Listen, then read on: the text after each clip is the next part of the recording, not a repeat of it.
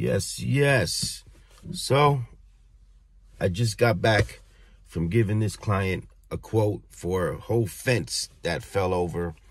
And, I already kind of knew it was a problem as soon as I got there. Because as soon as I got there, I seen the partway fence job that someone else did. I seen all the materials from the old fence laying over there. I seen a bunch of posts. I seen a bunch of things just not even done right. So I was putting things together before the client even came out. I said, I already know this might be a problem right here. This might not be my job. And, it's all good. So, I came out, the client came out, and, I was like, wow, the whole area was flooded with water. About 10 inches of mud. So I had to put on my rain boots. I had to change my shoes, everything for this. And nails everywhere and, construction debris, debris, wood fences, nails everywhere, fence wet, everything's wet. So, so she was like, how much? And I was like, well, this much for that job. I charge this much for this. And this client was like, oh no. The other hauler gave me this price over the phone. And I said, I'm not that other hauler. I show up. I got the truck, the trailer. I'm here. Let's do it now. And this client was like, no. You're way too expensive. That's way too expensive.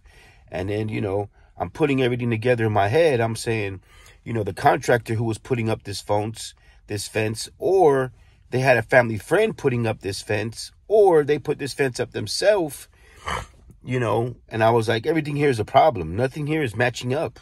Nothing. So I was like, no problem. The client was like, no, you're way too expensive. No, this client. So I said, I told her, my suggestion, you call that other hauler back who gave you this price over the phone and you have him come do it. And, that was it. In my head, I already knew, And then a neighbor came walking across the street and was like, how much did he say for that price? And the client told the neighbor the price. And the neighbor was like, you know how much it costs to dump all that at the landfill? And you know what I mean? So I was like, I ain't got no time to go back and forth. No problem. Wasn't my job. I walked away and I told the client, thank you very much. It's all part of my job. You're not obligated to hire me.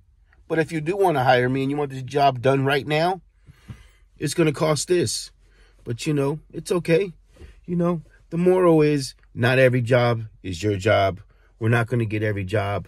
Even the biggest haulers out there, they don't get every job. None of us get every job. So, you got to put your chin up and walk away. And, the next job is coming. But don't ever let these clients tell you, what they're going to pay you or how much it should be. Because you're the one who's breaking your back. You're the one doing the labor. And then you're the one who has to go dump all this and pay all that. I'm not worried about the gas or the miles or the wear and tear on my truck, because I got a nice brand new truck, diesel. This thing don't burn miles like that. Some people say, bro, weird. I don't worry about those type of things. I write all that off. I write all my gas off. I write all my dump fees off. Everything is written off because I'm too legit to quit. That's just it. But the moral of the story again is, don't let these clients tell you what to do or what they're going to pay you. Be professional and just say thank you very much for your time, and you walk away. And you never know. Sometimes them clients will call you back, and that's when you punch them in the face with that price and say, yeah, yesterday's prices aren't today's prices. Hello, this your boy Rudy. Just a little advice of the day. Keep on getting that money, and let's get it.